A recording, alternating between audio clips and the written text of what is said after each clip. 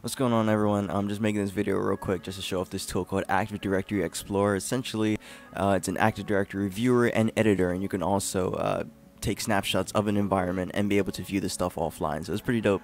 I'm just going to show you that real quick. Alright, so after you have it downloaded and everything, we just want to open it up and then run it. And now here we want to connect to the domain. So either you can put in the IP address of the domain controller, or you can put in the DNS name for it. So I have ecorp.local, and then I'll use the user twellic, and then the password summer 2020. And here we're connected to Active Directory. Like, you can see the computers, you can see the users. Here are all the computers that are on the domain. You can see all the users, user information, the details, the descriptions, and all that good stuff. And here's the good here's the good part. Here's the pretty neat part. You're able to go up in here in File and then click Create Snapshot. And what this will essentially do is create a snapshot of everything that's inside of here, so that you can just open it up offline. You can take a look at the users, the groups. You can take a look at all the the computers and everything else that's inside of this domain environment while you're offline. So I thought that was pretty neat. So I'll just name this like test or something. Oh, optional description. Yeah, sure. Okay, so we create that, and now we have the file right here. So now if we were to remove this, and now we're no longer connected, and then we just go up into here, we go to connect, and then this time we just enter the path of the snapshot. So we go to here, click that, ad environment.dat, okay, and here everything is. I didn't put in credentials again to connect to it. The domain, everything's already here. I can go offline, I can disconnect from the internet and everything else, and still be able to see everything that was on the domain while I had access to it.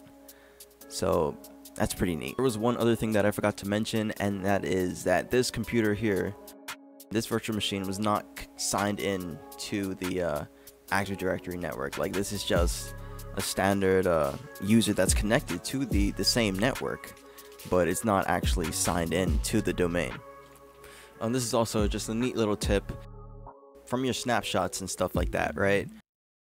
Usually for like user accounts, you can look inside the descriptions, and sometimes you might find like a saved password that's inside of there, right?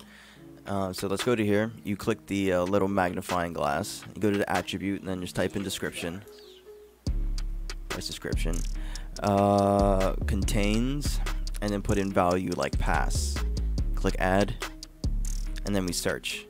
And then it will search this, like, all the description stuff that contains the phrase pass. And so in here we can see that it has, for the user Angela Moss, had the password ice cream 10, and then we see for the user Mr. Robot Evil Corp 1. And what's also is pretty neat with this as well is that if you were to sign in using a domain admin's credentials, you can actually edit everything that's in here, just as you would if you were to connect to the domain controller from like actually logging into it, right? But remember, this machine here is not connected to the domain, like it's not signed in to the domain.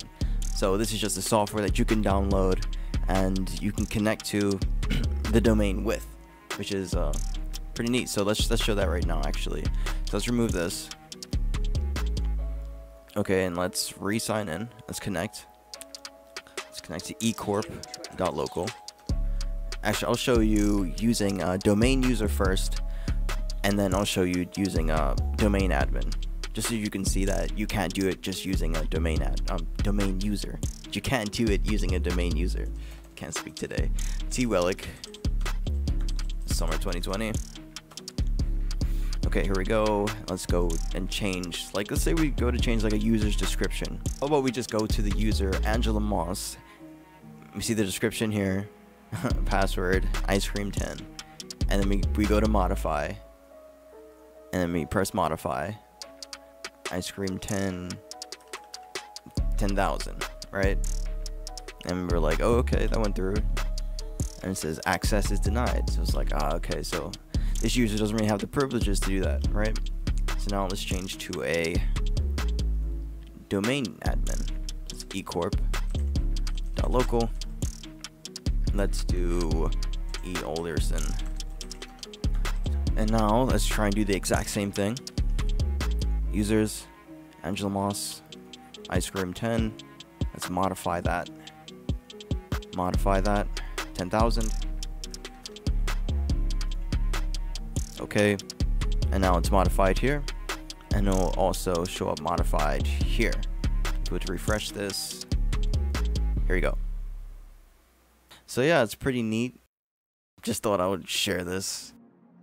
I don't know, maybe someone else will have some use of this. Maybe you're on an assessment and you just want to, you know, do a quick snapshot of something, or you wish you could just grab and save everything. But yeah, that's about it for this video. See you next time.